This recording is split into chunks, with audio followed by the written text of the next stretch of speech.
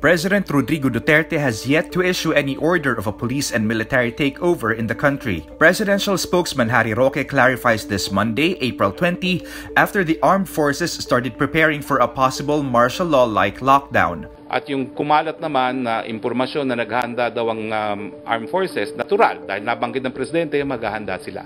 Pero the president has not actually exercised this extraordinary power of calling upon the military for this purpose. AFP spokesperson Edgar Arevalo says the directive is a natural reaction to prepare and deploy the troops when it becomes necessary. Roque also says President Duterte had a phone call with United States President Donald Trump late Sunday night, April 19. He says the call was initiated by the US and lasted 18 minutes.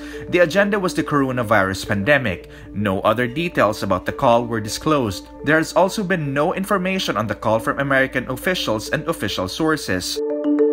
There are 6,459 cases of COVID-19 in the Philippines as of Monday, April 20, with 613 recoveries and 428 deaths. One of the latest casualties include former Senator Gerson Alvarez, who succumbed to the virus Monday, April 20. Alvarez, known to many as Sonny, was 80. 3 weeks ago, he and his wife, theater artist Cecil Guidote Alvarez, were found positive for the virus and were in critical condition.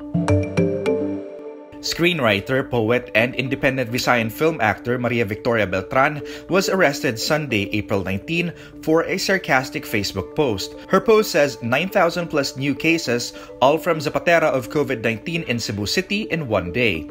We are now the epicenter in the whole solar system. The post was a comment on the Cebu City Health Department's announcement that the area would be considered contaminated after 136 people tested positive, the most out of any area in the region so far. Mayor Edgar Labelia's reply prompted her arrest. This is fake news, and this is a criminal act. Just wait, Miss Beltran. You'll soon be caught by the PNP Cybercrime Unit. You'll really be thrown in prison. Beltran says her post is satire.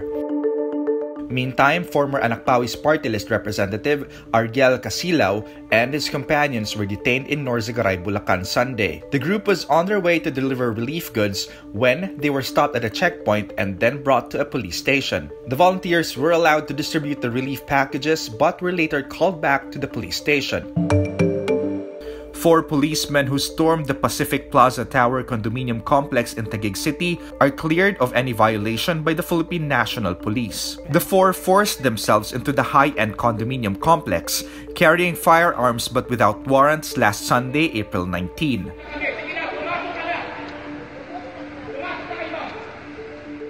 Condominium management describes the incident as extremely upsetting, clearly inappropriate, and possibly illegal.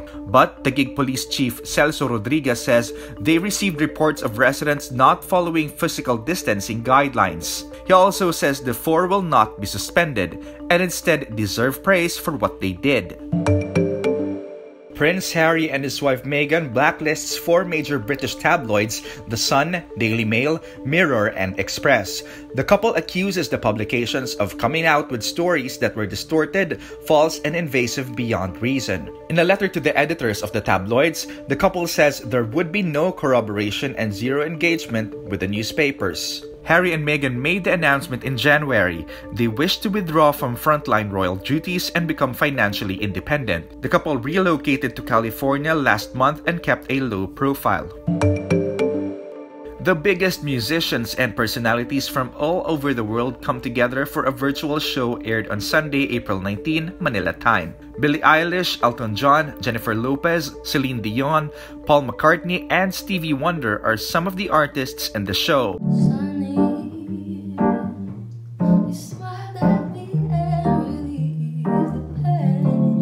Lady Gaga organized One World Together at Home show with the World Health Organization and non-government organization Global Citizen. She says it is a love letter to the world in the fearless global effort against the coronavirus pandemic. Towards the end of the show, Celine Dion, Andrea Bocelli, Lady Gaga, Lang Lang, and John Legend came together and performed the prayer. Let this be our prayer. Let this be our prayer. Meantime, New York, the epicenter of the United States coronavirus infections, appears to have passed the peak of the outbreak Sunday, April 19. New York State Governor Andrew Cuomo says in a press conference, "We are past the high point and all indications at this point is that we are on the descent." New York State's shutdown has extended until May 15. The US records more than 746,000 COVID-19 cases and 40,000 deaths. At least 18,000 of these deaths are in New York.